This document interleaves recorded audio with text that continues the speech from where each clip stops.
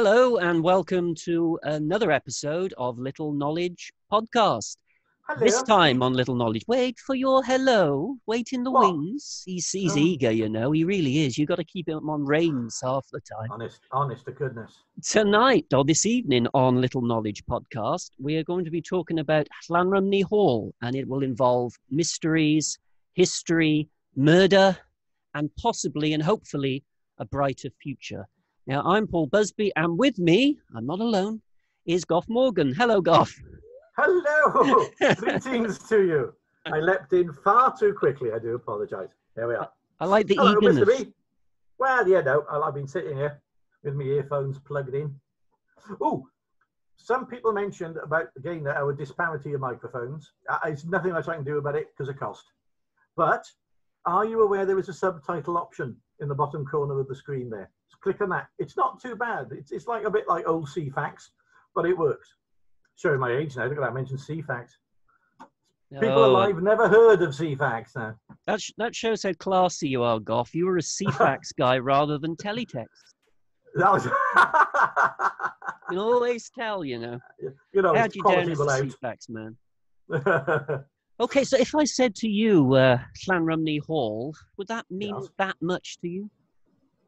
Well, yes, for someone who was in the area. I can't tell you exactly why. I mean, obviously the big connection we know is Captain Henry Morgan. He crops up at the Tredegar House a lot when I talk about him. But also every time if you drive along the old A48 out of Cardiff, and you come up, you see those signs for, like, you know, the Llanrumney Hall and Captain Henry, all sorts of things around that area. So there's lots of indications of it as a place. However, age of building and whatever, no, don't know a great deal, to tell you the truth. Well, we haven't strayed too far. Last week, we were at Malpas Court in Newport talking about Thomas Prothero. Until 1938, you know, Llanrumney Hall was in Monmouthshire. It was only as late as 1938 when it was sort of sucked into Cardiff. Oh, right. Oh, that's interesting. With a great Cardiffian expansion, which some say has not yet ceased. But I always love, with these buildings, the building is great, yes, but it's the site which is often so historic. And in the case of Llanrumney, Llan meaning church or chapel in this instance, suggests there was an ecclesiastic building there before the house. And indeed, it came under the control of Keynsham Abbey. Oh, that's intriguing. They think they got it in about 1066, so it was a Norman thing. But Keynsham Abbey in Somerset. So that perhaps explains the Llan bit, the chapel, the church. So they actually got that chapel in 1066. So it's part of the Norman expansion and stamping your brand on South Wales, then, is it? But you bung up, you bung up your castles and you populate them, and then you do your church fronts, and so you're really stamping your brand on the Southeast Wales, aren't you? Yeah, abbeys had large catchment areas, of course. I mean, you would often find something like Llantarnam Abbey coming under, you know, near Glastonbury, that sort of thing. So they have big old catchment areas. But absolutely true. We think the first house that's recorded on the site of Llanrumney Hall was probably about 1450, that sort of area. Yeah. But it was with the dissolution of the monasteries, of course, that it became something of a free-for-all, a chance to have a house on that spot of land. And one of the more durable of the South Wales families claimed it as a house, and that was the Chemist family, perhaps better known as being from Kevin Madley. Yes. So the Chemist family took over that, and they lived there until they did what often happens. If you're an aristocratic family in Southeast Wales, it won't be long before, whether you want to or not, and maybe you do it accidentally, you marry a Morgan. And that's what happened. As I say, there were a lot of them, and they circulated, to quote Harvey. Yes, that's right. Yeah, there's always another Morgan somewhere, you know. Viscount Godfrey said in the 19th century that the best thing about being a Morgan was you could get your pedigree from anywhere. Very true. They got it onto so many other people's family trees, didn't they? Very, very true. So the Morgans got hold of it. Now, the Morgans of Llanrumney, because they married a chemist's daughter, you see. So the Morgans inherited it that way. And the Morgans of Llanrumney were a cadet branch of the Morgans of Tredegar. They had lots of these cadet branches all over South Wales, all over Wales, actually. So they became far more of a clan than a family, which is very good politically as a power base, having all those family members. What does cadet branch actually mean, and where does it come from? Because I've heard that phrase many times, but I don't know what it means. It's simply an offshoot. Oh, just an offshoot of the family tree. It's an offshoot who almost acknowledge the senior branch. So it's like putting little acorns all around the place. Yeah. Younger sons have got to be given homes. And if you're on one spot for so long, there's a lot of younger sons with a lot of new homes and a lot of cadet branches to your family tree. Right, I see what you mean. Now I know what it means now. Right, I see. Now, the most famous, we think, from this, and actually, let's have a little look at... As I'm talking about this place, there's Llanrumney Hall, as we see it today. I'm going to say, that's not what I was expecting. No, I was expecting it to be an older building, a Tudor building or whatever, you know. Well, of course, it was. It was an Elizabethan building for the longest time, with bits of older medieval work involved in it as well. This is what it looks like today, but perhaps the most famous person connected with it, you've already mentioned, Goff, is this man. Captain Henry, dear me, yeah. I've always thought that Captain Henry looks like a slightly murderous, oh dear, who's that kid's cartoon character? Pugwash, yes, he looks like a slightly psychotic version of Captain Pugwash. If Captain Pugwash had been a sort of supervillain, then this would have been his alter ego nemesis, wouldn't it? You know, he would have been split into two separate characters. But he's definitely got that Pugwash look about him. I often wonder whether they did sort of base the character slightly on these drawings. Oh, it's entirely possible, isn't it? Now we could do that round face and the curly moustache. Yeah, we could do an entire episode, and we will, I think, on Sir Henry Morgan. But at this point, the question is, was he born at Llanrumney Hall in 1635, as so many people are extremely confident about? It is possible. One of the last biographers of Henry Morgan, Terry Breverton, is absolutely certain that he's cracked the case, and he was born at Llanrumney Hall. Now, we know for a fact that his wife was from Llanrumney. So in Jamaica, Henry, who became Lieutenant Governor of Jamaica, names two patches of land, two estates there, one Llanrumney and one Pencarn. Yeah. Now, Llanrumney does suggest for his wife why he would name a patch of land Pencarn. And by the way, Pencarn is a large patch of land. It was a greater Pencarn farm, which is only a stone's throw, really, from Tredegar House. Yes, and it should perhaps be pointed out that after the Panama unpleasantness, the Morgans of Tredegar spoke up for Captain Sir Henry Morgan, and they described him as a relation and a former near neighbour. Yes. Now, Pencarn is very near. Yeah. Now, I wonder, most people think it's Llanrumney, all right? Most historians do. I do wonder about Pencarn, and I do wonder perhaps, is it possible he was born at Llanrumney and then lived at Pencarn at some point? Yeah. I mean, it's not possible. And sometimes it always gets me when these arguments split into either or. You know, there is a version where it could be both. You know, and you have to see, sometimes he's coming up with an argument that satisfies both is probably going to be nearer the truth. So if either ors frequently don't happen, they're very arbitrary. Yeah, absolutely. Well, so it's a possibility. I mean, like I said, most historians tend to go for Llanrumney. The Pencarns had a branch of Morgans living in Pencarn, you see. And if you want to make a broad brush, and this is why I find it interesting, you could say the Tredegar Morgans are the senior branch. You could say the Llantarnam Morgans are the Catholic branch, and the Pencarn Morgans were always the warriors. And the way the Henry suggests is he was brought up not with the book, but with the pike. It's very Pencarn. But anyway, we'll get back to Henry at a later date, won't we? Yeah. Let's come back. There we are, back with the land of the living.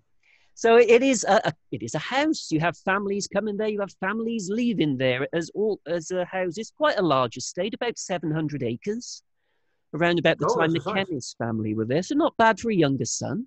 No, pretty good. Making his mark. But outsiders came in as well. And after the Morgans left in the early 18th century, In the early 19th century, the house was completely rebuilt.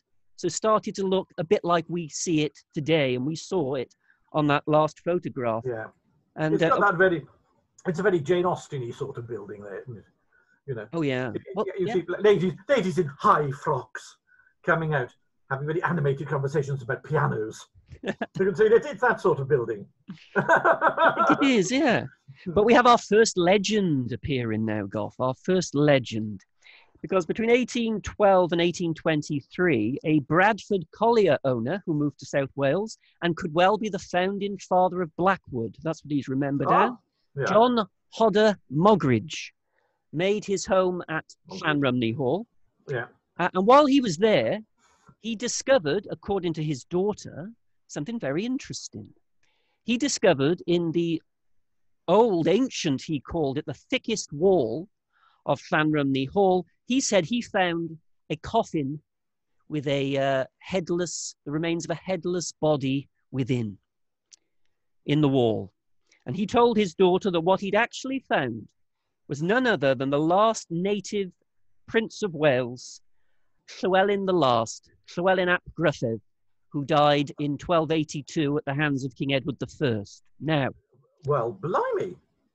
Legend indeed. I mean, what I would argue is, first of all, is it possible? Well, we don't know where. We know what happened to his head. It was put on a spike and headed off to London. But we never really knew what happened to his body.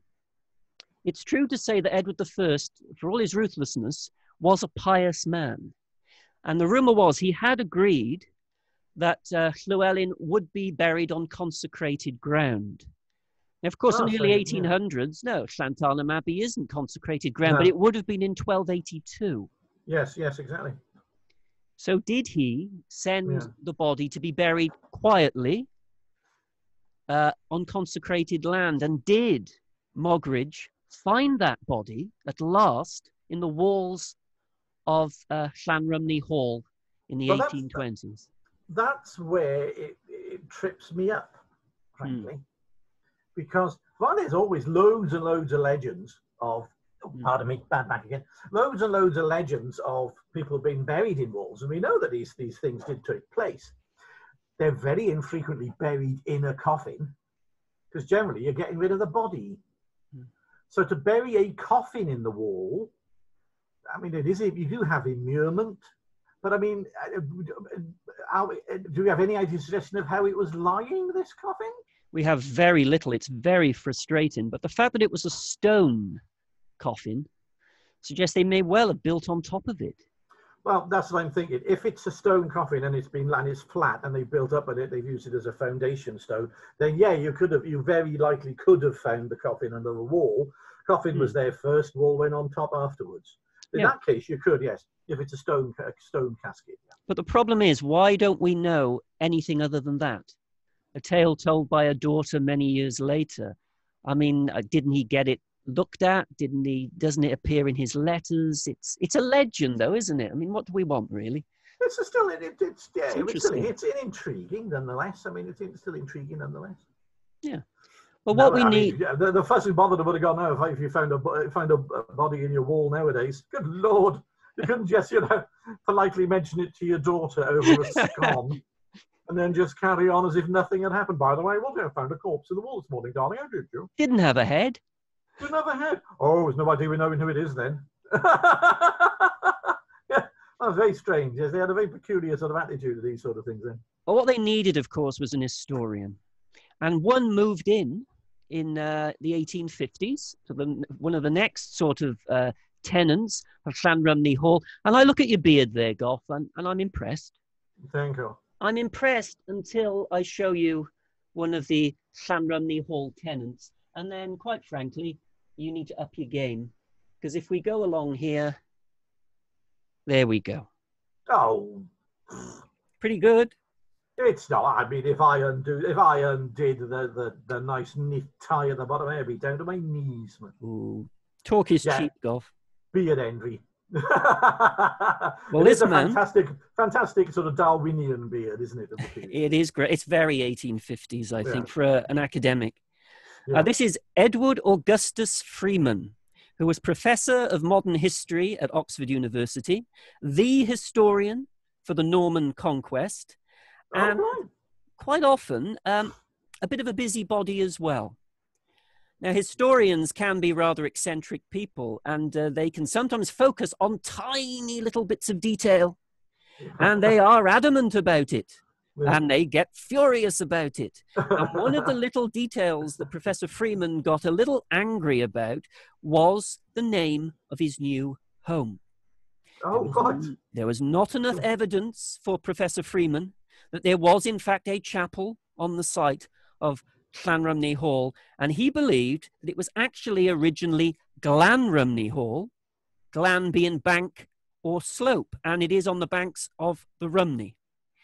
So that does sound reasonable, doesn't it? It does sound reasonable. It is reasonable, but he got very irate about this. He said to one person, you can call it Llanrumney with one L, because it's altered. You can call it Llanrumney, but do not call it Llanrumney with two L's.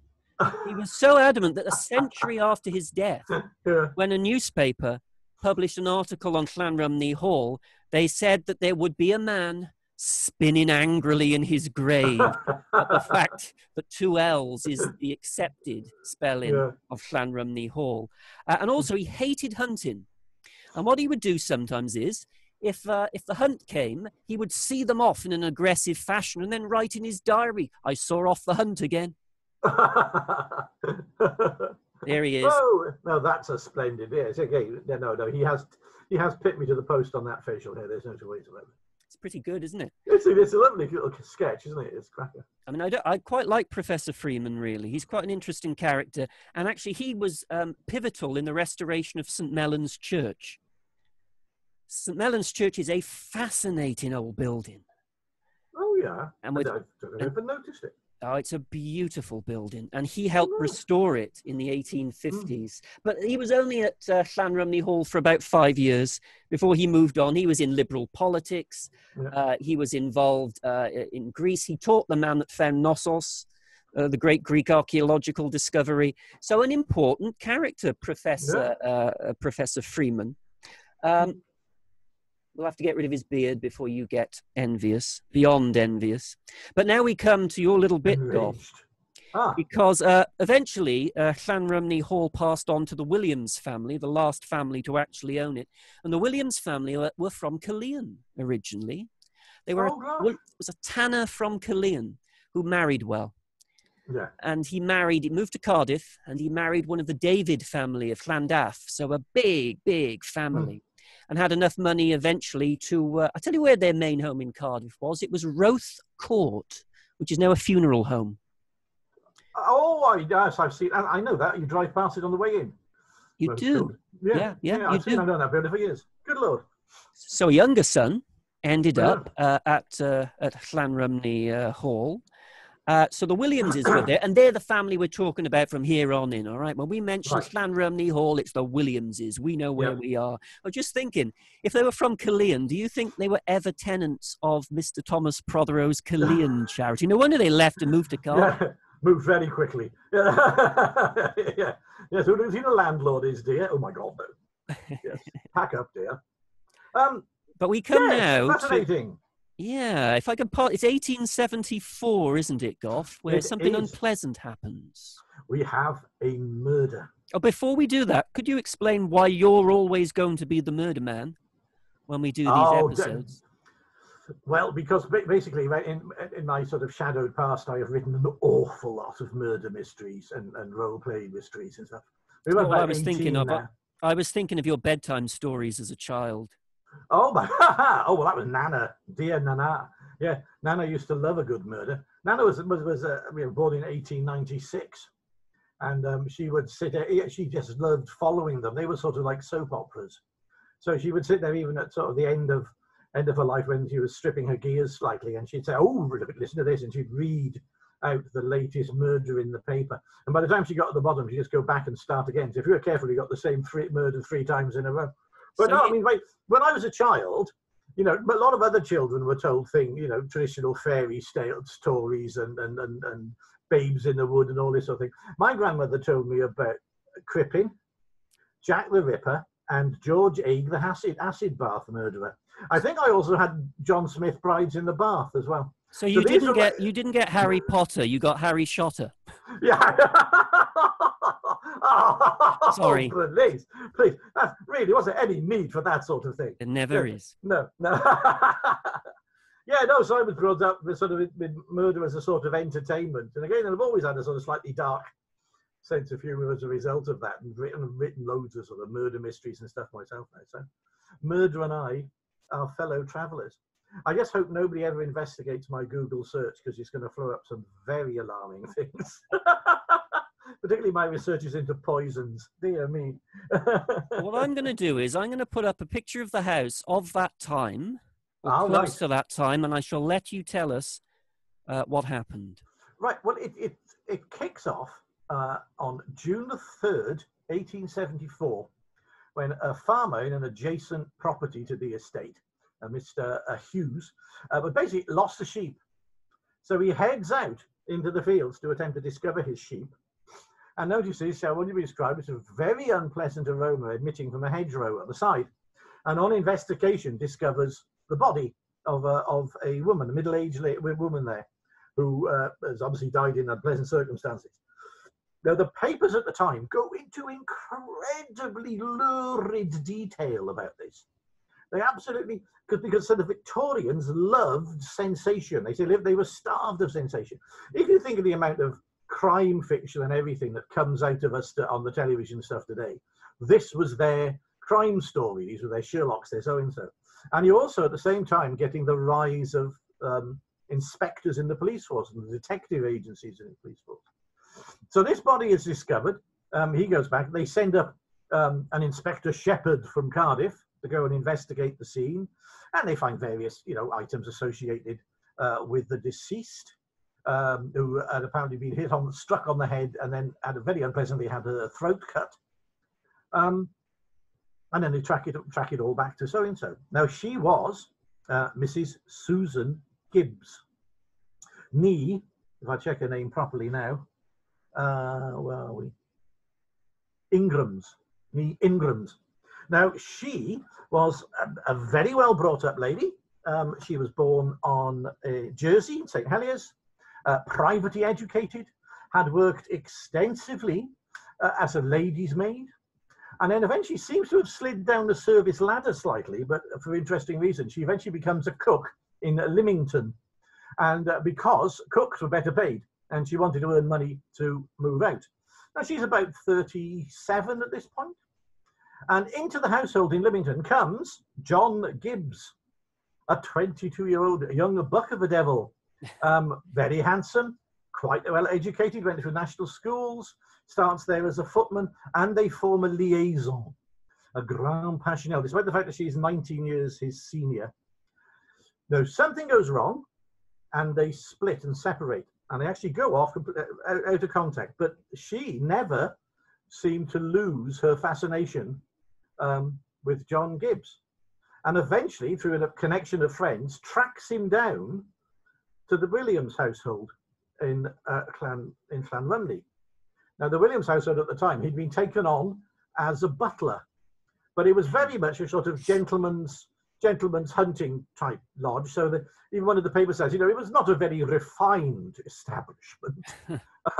So basically, there was a slightly sort of rough and ready. So eventually, she does track him down. And this relationship kicks off again.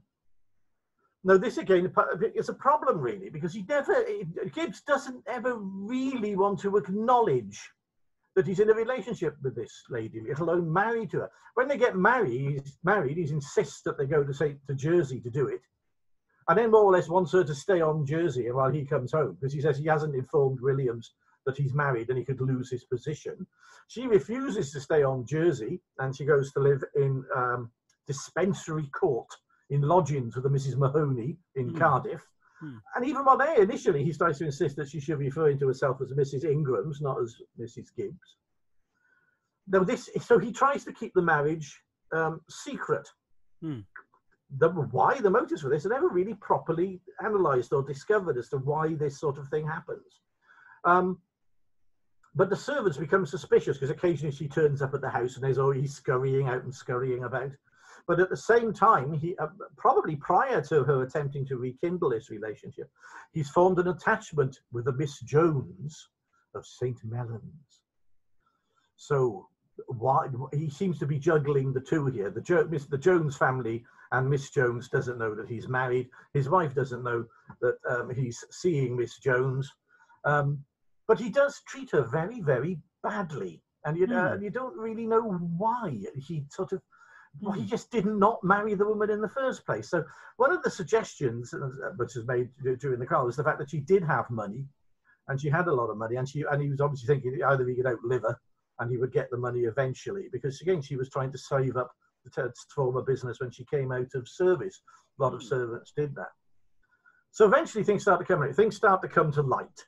One of the he was very unpopular at Llanrumney Hall. They hated him. They thought he was a liar and a boaster.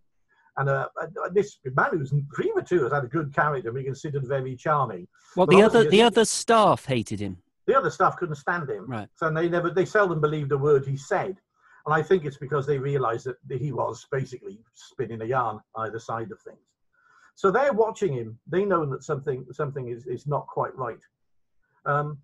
So on one occasion, occasionally he would take his wife would turn up at the front door and they'd go off for walks, ridiculously long walks, in very, very bad weather, in terribly dangerous environments. Oh dear. And you think, one Sunday they spent in the middle of a storm marching around Marshfields in Newport, which is full of dangerous reams. And did they enter the forest of blood and death, Goff? It's been more or less. And on one occasion, what he just goes, right, well, I'm going home now, darling, and abandons her by a raging river at about 11 o'clock at night.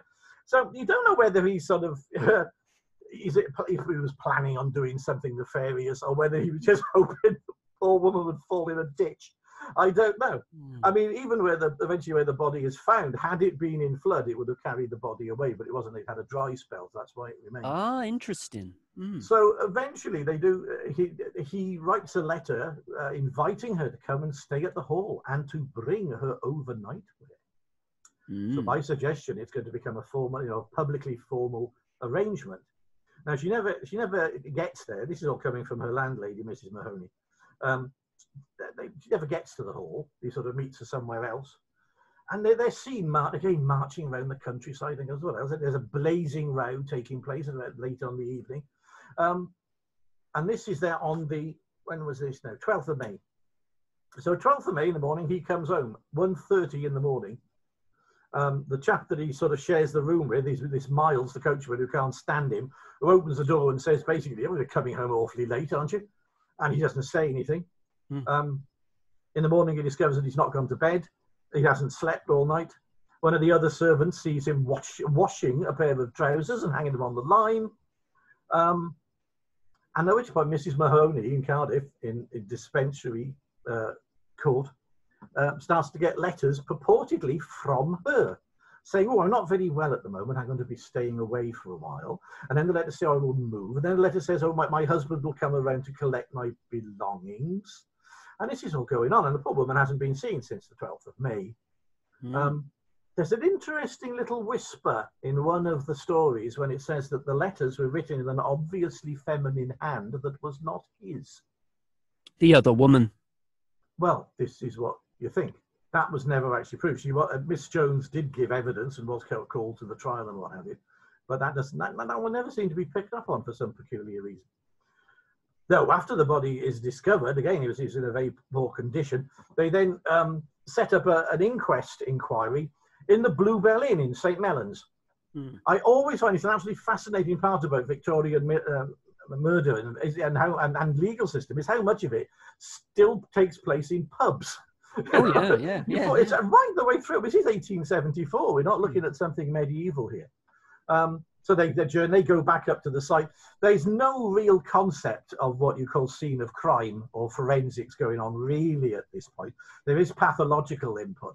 But when they get back up there, somebody's cut all the hedges down, so you can't see. There's some argument whether she'd been pushed through a hole in a hedge or not. The hole's actually gone, so you can't tell. So the coroner's doubting it. Even when they're there, they're finding in the grass one of her earrings, blood spattering on leaves. And this is weeks after the scene was originally done. So crime scene maintenance is not terribly good at all. No. But obviously from the beginning, because of this, particularly the business has been coming back late, him being seen out with a witness as well before, and her arguing with him vociferously, they do arrest him, and he goes before trial in Usk, which was unusual at the time, because he should have gone to Monmouth, but didn't. He went after Usk. And very shortly, in a very short space of time, remember, the murder took place on the 12th of May. By the 25th of August, the trial is over and done with. He's been found guilty and hung. Yeah.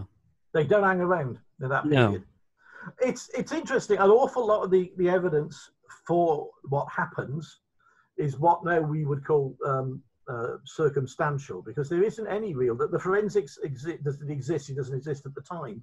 So there's no real things to absolutely tie in there. Oh, that's interesting.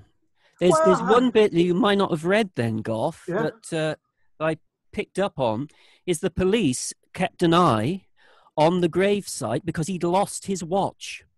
As a butler, he always had a watch, a fob watch, so to tell people the time. It's like a walk-in clock. What's the time, Gibbs? That sort of thing.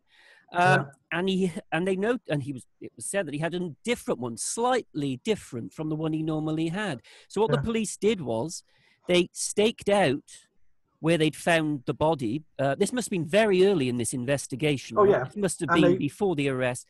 And he went to the scene of the crime. That's right. They see him. They do the return to the scene of the crime business. Yeah, and they chase him over fields, apparently. Yeah, but again, it's that there may be, in today's terms, other interpretations you forget from that. Did she take his watch? Was there just because she had his watch and he knew where the site was? Because everybody knew where the site of discovery was. It's all very, very peculiar. But he insisted on his innocence right to the very end. There's a very, very salacious account of his execution, because obviously they love these various things. How he's in the point of collapse and he's refusing to admit his guilt, and he's supported by the police and everything. And they even go into the details of how they had to get the correct drop depth, because there wasn't a ground. They had to dig a 3-foot pit underneath it to make sure that he dropped into it and broke his neck. Even then, said he's not instantly dead afterwards, so he's slightly strangled. It's a really very interesting thing altogether. And it was a cause célèbre. But everything, these things, you remember, these were borderline entertainments in the Victorian period. They invented the idea of the murder. They loved the arrival of the detective. They would follow these stories, like I said, like you would follow a soap opera, like you would follow a series, because they relished them. They were, and the detail in which they go into. It's very sort of salacious. They don't pull their punches. There's detailed reporting of cases now, which would certainly not happen nowadays, because they would be holding back some of this information, so you didn't get people turning up claiming they did it. So it's all very, very, very interesting.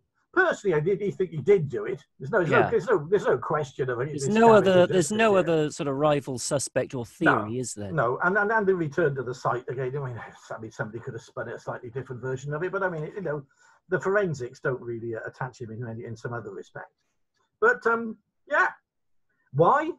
That's the great mystery. The great mystery is why they went through all of this business. And he seems to have had a very good character. Even in prison, people said, he's very nice, very well behaved, very pleasant man. Very educated, nice young man. They make a lot of fuss about him being very good looking.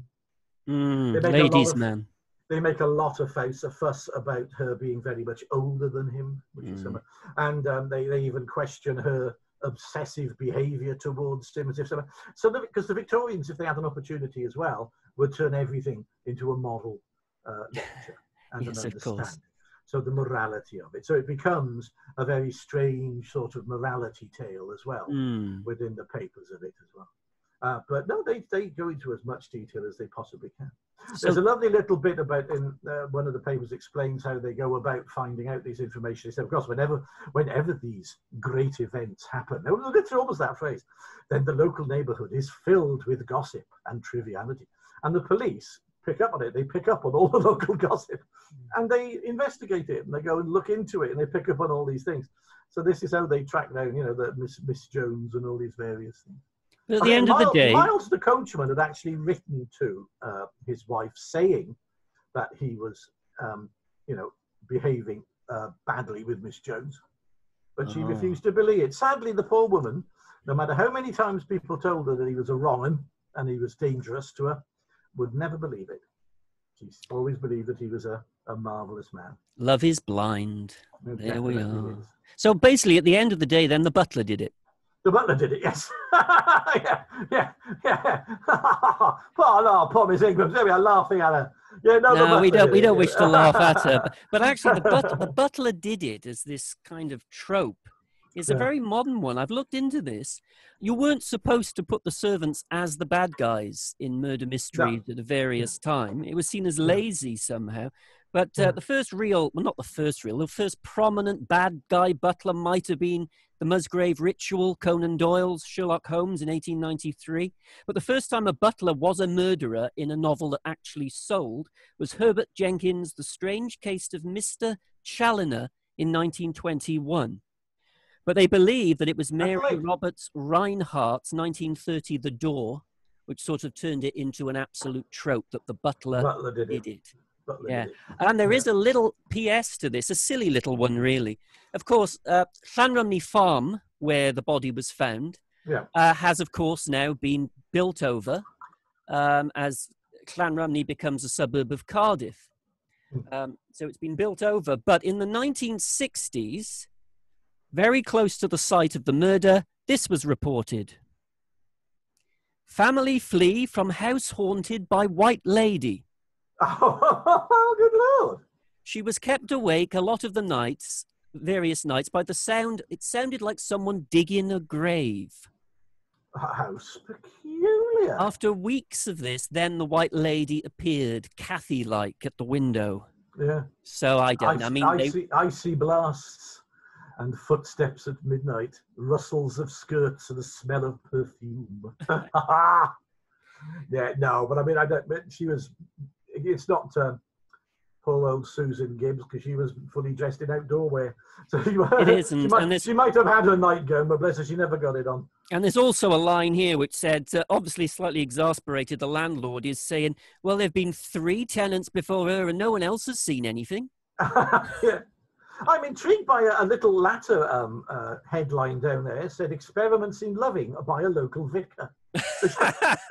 Well, maybe we'll go back to that at some point. But I also better investigate experiments in loving by a local vicar. Oh, sorry, my back is giving me I think we've got... I'm going to be wiggling all the way through these. Oh, that's all right. We haven't got long. We've only got 5 minutes or so left. But I think... Oh, right. I think it's a good chance to actually finish Llanrumney Hall on this one, at least this episode of Llanrumney Hall. We weren't sure whether to make it 2 parts or not. Because if we head into the 20th century, a wonderful local character, and the last member of the Williams family to live there was at the hall. Now, he became, took over the place in 1913, and that was Charles Crofts Llewellyn Williams, always known as Squire Williams. Oh, yeah. Always on a horse. I mean, well into the 20th century, 30s, 40s, early 50s, you'd find him in the lanes around Llanrumney. Yeah.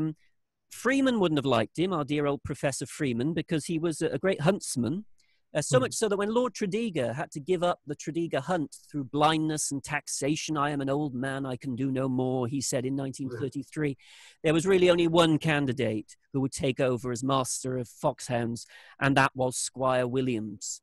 He'd be there with Lord Tredegar's sister, Mrs. Mundy, who often stayed at Llanrumney Hall. And they basically dominated things like the St. Mellons show. They were the lead-in local St. Mellons family with Squire Williams. But there was a wonderful little tale. His wife, who was an extraordinary lady called Cecilt. And Cecilt, when the Squire had a hunting accident, she took over as master of foxhounds in his place. She was a lawn tennis champion. Extraordinary lady. But in 1934, she was on a sleeper train up to Glen Eagles Hotel, where she was playing at a tournament. And so she went up there. On the way back, they stopped at Carlisle and realised that Cecil Williams was missing. Vanished. Oh, really? And yet a door was open. She had Oh, my disappeared from, goodness. she must have opened a door. It was a sleeper. She must Yeah. have opened the door and she fell off the train. Oh, good grief. Six hours later, the search party found her near Lockerbie. She was alive. She'd broken Oh, a yeah. leg. She'd been thrown a far way, about 14 feet. They think she'd hit the grass bank. And they found her, and the first thing she said was, "Do you have a cigarette?" Extraordinary lady. My goodness, how she... What a trooper, as we would have said in our days. What a trooper. She was a trooper, and I think Squire Williams was a bit of a trooper as well. Yeah. Quite sad in a way, Squire Williams. He said his fondest wish, he said, I want to live at Llanrumney Hall for the rest of my life. That was his aim in life. But of course, the world was changing. Yeah. And by the time you get to post-World War II, he was a First World War hero who'd got the Military Cross for leading his men in 1918 under heavy German machine gun fire. Oh, gosh. He's a very brave man. He was extremely well known in Monmouthshire. But time caught up with him, you know. It caught up with him. He sadly divorced Cecilt in 1950, married again. His second wife only died in 2011. Oh, good grief, good Lord. Some 60 years after her husband. And she was an extraordinary lady as well in her own right. But of course, when time catches up with you, Cardiff needs to expand. And it's 1950, 1951, and they decide that the best place for expansion is Llanrumney. They were going to build houses at Llanrumney, and they decided the only way they could do it was a compulsory purchase order of the grounds and of Llanrumney Hall itself, which clearly broke Squire Williams's heart. But he was a practical man. All the press say he was a practical man, but I've interviewed someone who left Tredegar House and became butler at Llanrumney Hall, and he told me that it broke the squire's heart that he had to give up. Yeah, well, he must. But he had to give up, and very sadly, about a year afterwards, he got his gun in his new house in Cowbridge at Welsh St Donat, walked into the gun room, and that was the end of Squire Williams. Oh gosh, what a sad end. Now, he left a note which suggests that the reason he killed himself was because he was convinced he had cancer. 18 doctors had seen him.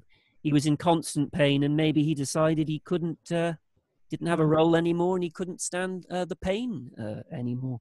And that was the last of the Williamses of Llanrumney Hall. A great little character, actually. And what happened to Llanrumney Hall? Well, it was a remand centre initially. A bit like Troy House, remember? In our first episode. Remand centre, then it was a hotel for a bit, then it was a pub for many years. As Llanrumney grew ever closer. And what I want to do is to finish off, we're going to go to their website, because what actually happened is good news on this, and fantastic, because in 2015, Llanrumney Community Trust was formed to make something of a very run-down looking Llanrumney Hall. And they've turned it into a community hub, which was opened, when was it? It was June the 6th last year, 2019. And they have done an extraordinary job. So, and it's their website. So do go to their website and do go to their cafe and everything else. So let's have a little look, if I can get it up on the screen here. There we are. Can you see that, Goff? Oh, yes. So what we're going to do is we're going to finish off, we're going to go through some of these before and after photos. So there it is, looking a little bit the worse for wear. Yeah. You see a bit of the damage there. Yeah. There it is as a pub. Oh, yeah. Yes, gosh. The little plaque here was put up, I believe that's the plaque, which was put up in 1988 for the 300th anniversary of the death of Captain Henry Morgan. Oh, right. That's a fantastic staircase. It's a lovely staircase, isn't it? So we got all of these sorts of problems and issues, because as we saw with Troy House, you leave a building for too long and you lose it, don't you? Yeah. So there's lots of little damage, as you can see. They had an awful lot to do, but happily, if we go to the after one. Oh, well, that's looking much different, isn't it? Squire Williams could almost be in there, couldn't he? Yeah. Llanrumney Hall, all that is back on. And if we have a little look inside, Oh gosh! because what they've tried to do is get in touch with their history, some of the history that we've talked about today. Some of these paintings on the wall might be familiar to you as an old Tredegar House veteran, because they had no paintings, so they had permission from Tredegar House to make replicas of some of their paintings. Oh right, oh I see. To give it a Morgan touch. Yeah. So we've got, let me get to a decent room. There's their Captain Morgan Cafe. That's very, very nice, I must say.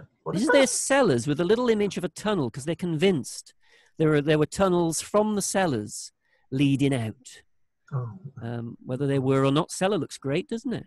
Yeah, cellar looks marvellous, doesn't it? Oh, and they put a pirate down there. He looks familiar. I think he was in the cellar at Tredegar House for a while. He gets around. The man has no loyalty. He will go. And he is a pirate. He is a pirate, in all fairness. So their cellars look great. So they've done a good job. Yeah. So it's a community hub. They do all kinds of things here. The crow's nest. Yeah. Up in the eaves. Yeah. Now this is called the Llewellyn Room. Oh. So they're running with the legend. Yeah. Mogridge found the body of the last native Prince of Wales, and they got a little image of Llewellyn up there as well. Yeah. Oh, good. So they are good. But you see, as I look round this, there's one thing that we're missing, and there's Lady Elizabeth Dayrell for Tredegar. Oh yes, there she is. Yeah. Sir Henry is there. Yeah. You got Blanche Morgan there. So they got a Morgan, and so lots of Morgans. I think I saw the charge of the Light Brigade there recently. You did. It's on the side of the wall. Yeah. The charge of the Light Brigade is there. Kids there. That's a nice area for children.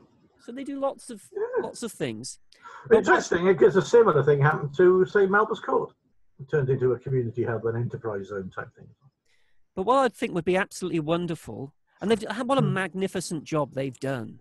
And they do ghost tours, they do tours, they do all sorts. They've done a brilliant job. Please go and support Llanrumney Hall, or if you're Professor Freeman's ghost, Llanrumney or Glanrumney Hall. Don't get on the wrong side of that beard.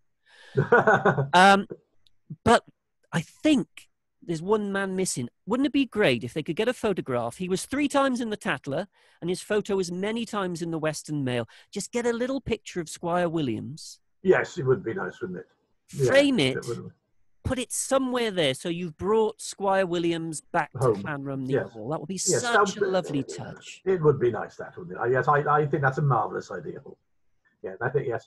I do hope they're listening. Well, I'm going to tag them into the tweet, you see. I'm going to tweet this out, and hopefully they will listen. They're a wonderful bunch of people who've worked so very hard. No, it is a fantastic job, isn't it? Well, thank you for that tonight, Goff. That's all right. It's been good fun. That's why you're the murder man. Well, it's nice to talk about. I mean, obviously, I'll talk about murders if it comes out my ears. But it's nice to talk about a place you don't know so much about. I mean, I've only ever known of it as a pub. And again, I thought it was an older building than it is. But I mean, no, it's fantastic to see that these buildings are still getting life in it. Because it seems to be that when you come to saving buildings, there are different sort of ways of saving them, and the current way of saving them is to do that sort of thing, is to get a local community input and turn them into hubs. That's perhaps a very nice way of doing it, and a lot of buildings could have been saved by that, so let's hope a lot more will be saved as well. I agree. So a bright note to end on.